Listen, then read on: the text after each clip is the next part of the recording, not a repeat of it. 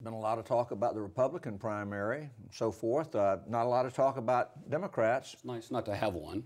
Just watch them for a while. Yeah, I can see that viewpoint. But can President Obama take Florida like he did 3 years ago? Yes. The answer to that question, and you expected me to say yes, but I mean, the answer is yes. I mean, we're seeing him neck and neck in the polls right now, and that's with them getting all the attention through this process that we've been talking about the last few minutes.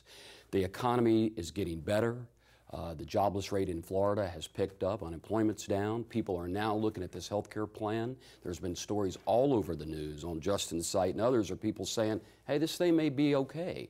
And I think people now want to make him toxic in the Republican side. But I think when we get into 12 and people start listening to the other side, whether it's Newt or Mitt, and they see what the president has done nationally, internationally, I think they're going to say things aren't so bad. And I think Florida, as Sally was talking about, we have so diverse of a state, a lot of base Democrats, but there are a lot of independents that I think are going to do what they did 4 years ago and say we're okay with him. So the answer is yes, he can win.